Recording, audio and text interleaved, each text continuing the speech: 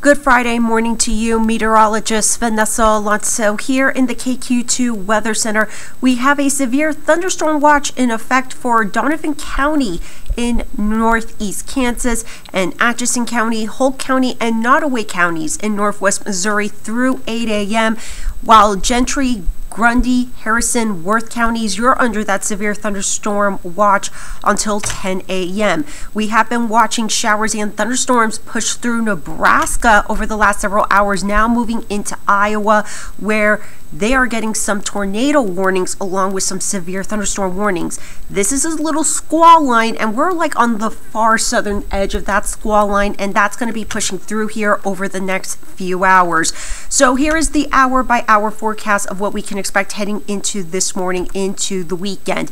So as you can see, 7 a.m., we could see maybe a few scattered showers and thunderstorms. That's going to quickly race off to the east. Heading into the 6 p.m. hour, mostly clear skies as we head into Friday night into Saturday morning. During the day on Saturday, things are looking pretty good until our next chances for showers and thunderstorms will be moving in here late Saturday night through early Sunday morning, and then the rest of our Sunday into Memorial Day Monday is looking good. Now there is a threat for severe weather once again for tomorrow night.